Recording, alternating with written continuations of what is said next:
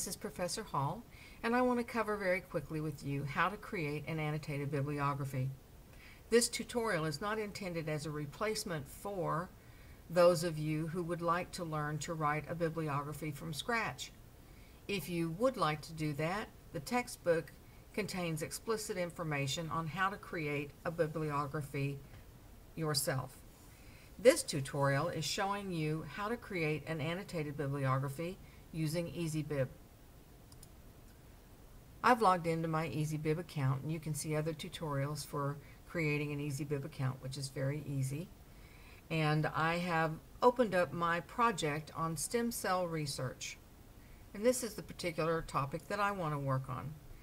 So let's say that I go out and I research and I find this article, and the article shows some excellent information about stem cell research and the new hopes of restoring sight, which is exactly what I'm talking about.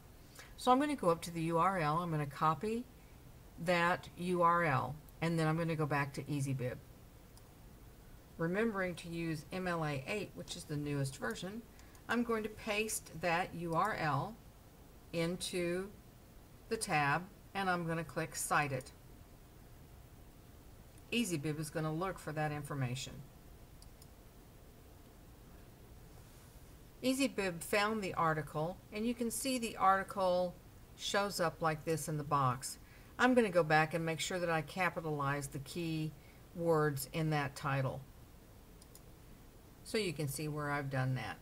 Now, in order to make this an annotated bibliography, I want to scroll to the bottom and I want to click Add an Annotation. This annotation is going to include information from the website that shows the validity and the reason and the subject matter of that article. So let's go back to the article. I don't need to include the entire article, so let's just say, for example, that I just want to include this part of the article in my annotation. I go back to EasyBib and I paste that into my annotation. I click Create the Citation, and there it is with the annotation.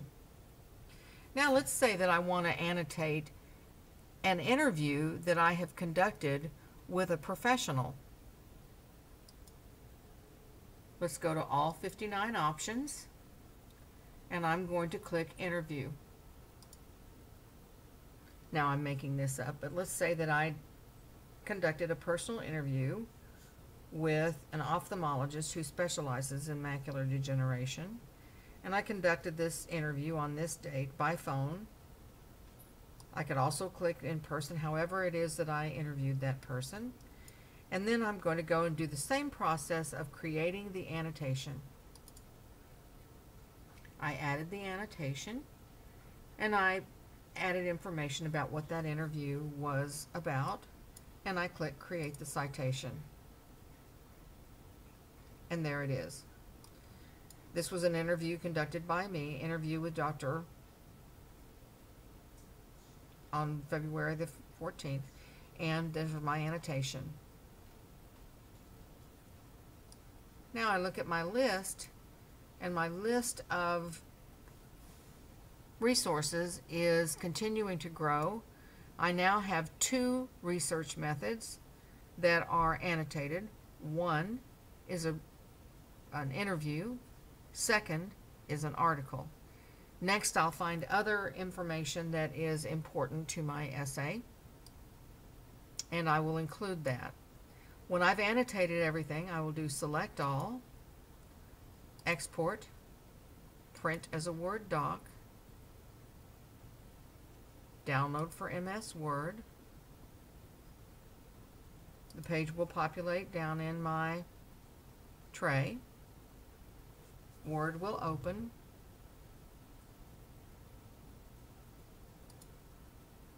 And there it is. I'm going to remember in this document to enable editing in case anything in here is in all caps other than the URL. If any of this was in all caps, I would want to change that. And there it is. After Enable Editing, I'm going to remember to put my name and course information in the upper left-hand corner, save that as a Word document, return to the Assignments area of the course, click on Annotated Bibliography, scroll down to the bottom, and submit that saved bibliography.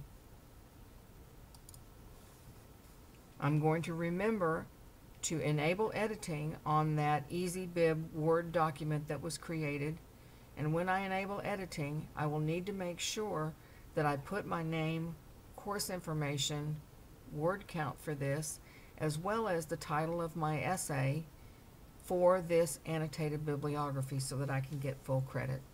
That concludes this tutorial on the annotated bibliography.